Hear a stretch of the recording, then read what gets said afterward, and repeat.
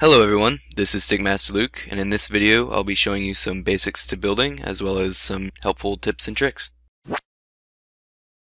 Whenever I build, I like to start off by creating a part palette. A part palette is where you pull your custom parts from to build with. I've noticed that some other builders like to have colossal palettes of 20 or more parts. Personally, I think you only need somewhere around 1 to 5 different parts in your palette. It's really up to preference, so you can have as many as you like.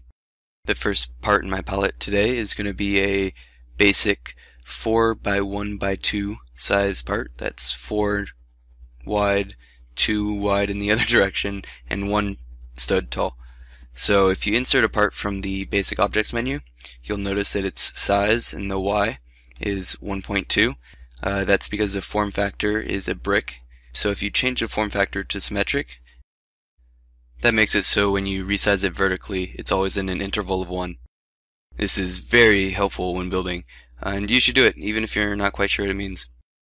When building a palette, it's also nice to have parts that are both anchored and unanchored as well. Today I think all we're going to need is an unanchored part, so I'm just going to leave it unanchored. Before we get building, I need to explain some things about welds.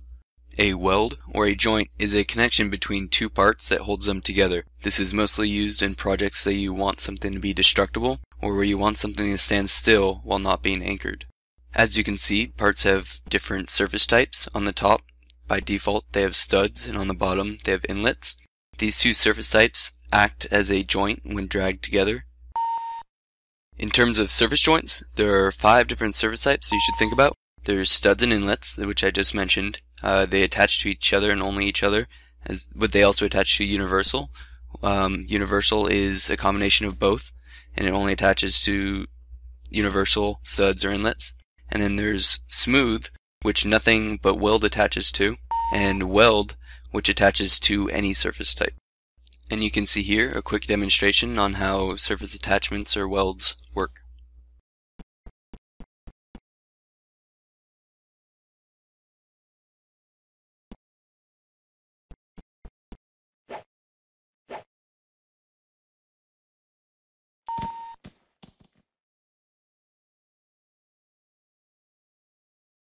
You'll see me in the video almost continuously using Control-C and Control-V to copy and paste mostly parts from my part palette, but also specific parts that I need repeated in my construction.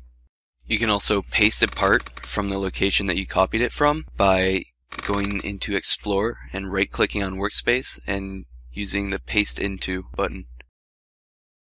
Looks like we're set. Let's get started.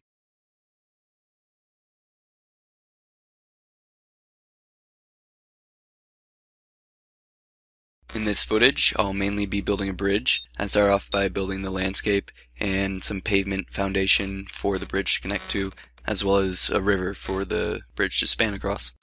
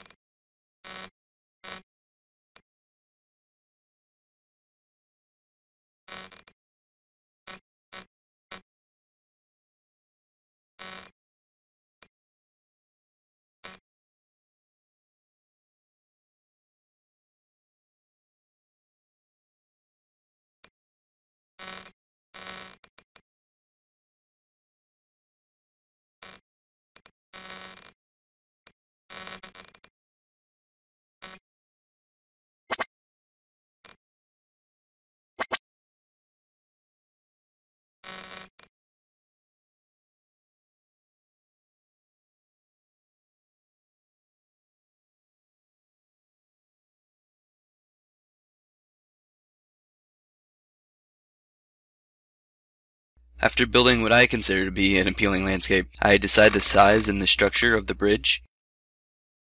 I do this by making sure that the posts are the same width as each other and that they're the same distance apart from each other.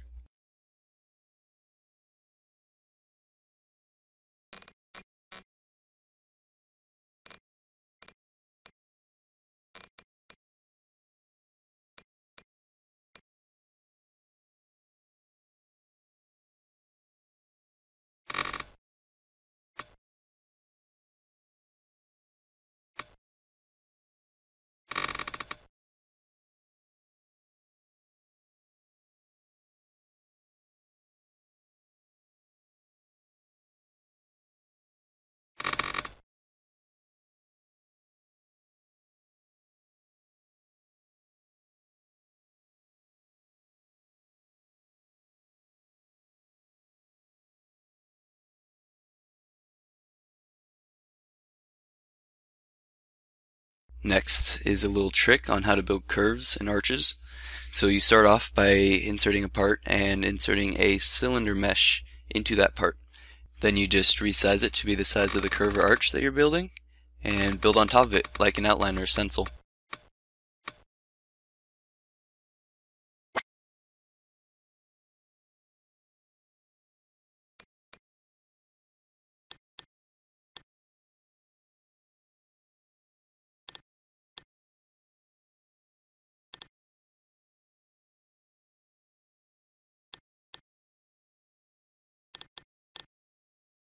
I'll also add a symmetric, unanchored wedge part to my palette.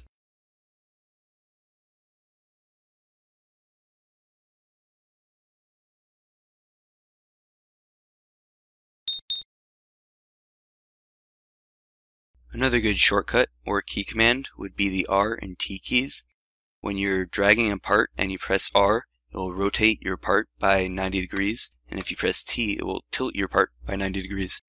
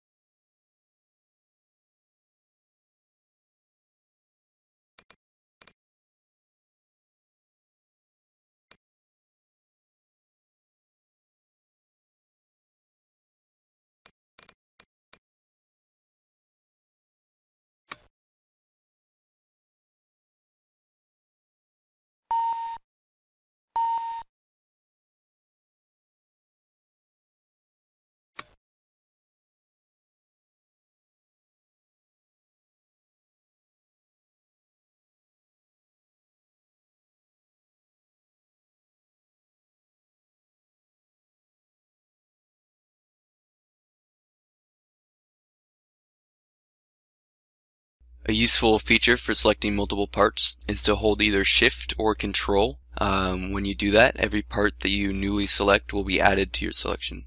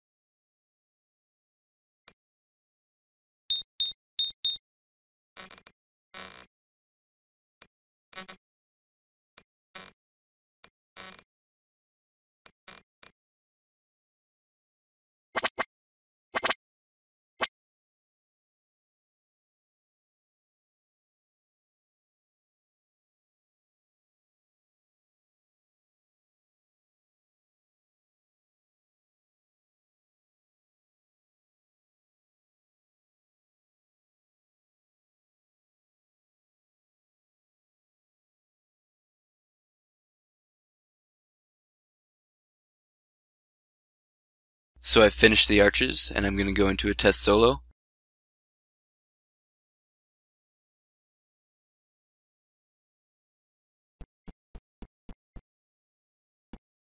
Here you can see that the rocket launcher that I'm using does not explode the arches, at least not very well. That's because the parts are too big. To fix this, we're going to segment the larger parts into smaller parts. Right here you can see a demonstration that I've created. Here's a giant wall that's not segmented, and you can see when I shoot it, it doesn't fall apart, or it's not destructive, and it's not fun. And here's a wall made out of a bunch of parts, a bunch of bricks, and when I shoot it, it explodes, and it's really entertaining. So that's what we're going to recreate with the arches and the rest of the bridge.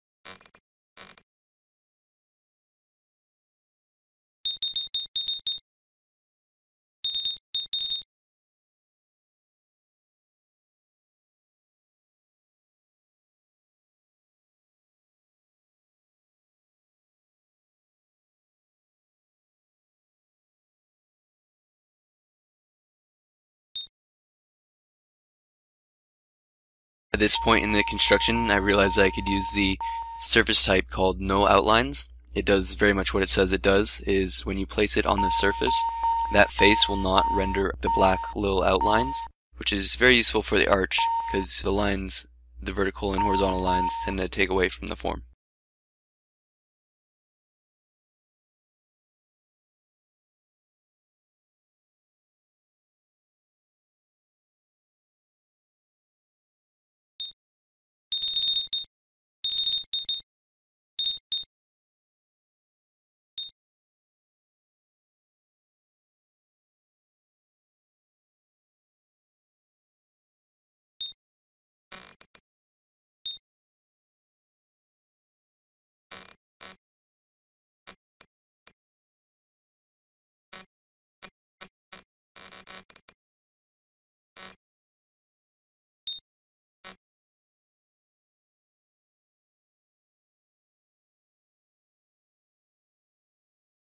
Here's the second test. You can see it's a lot more fun to play around with, a lot more fun to shoot and destroy.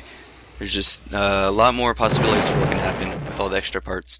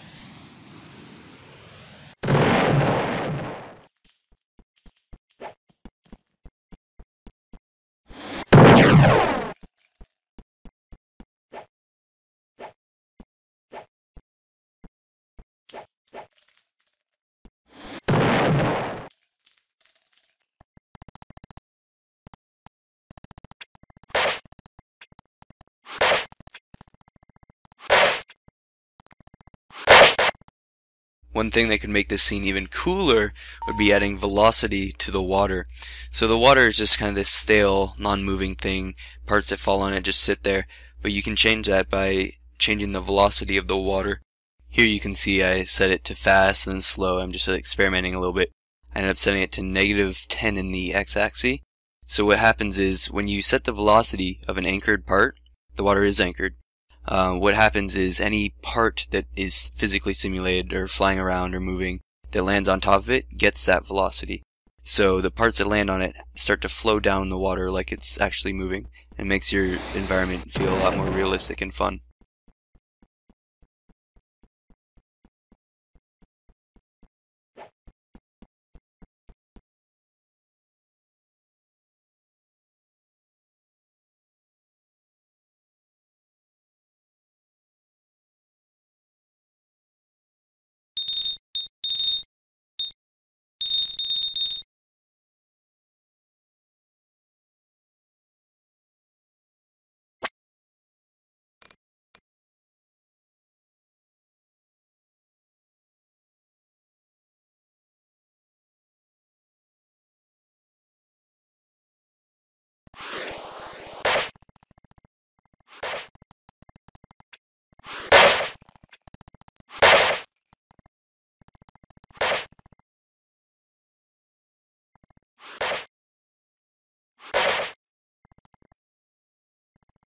If you ask me, this conquering of the river is a good end to this tutorial.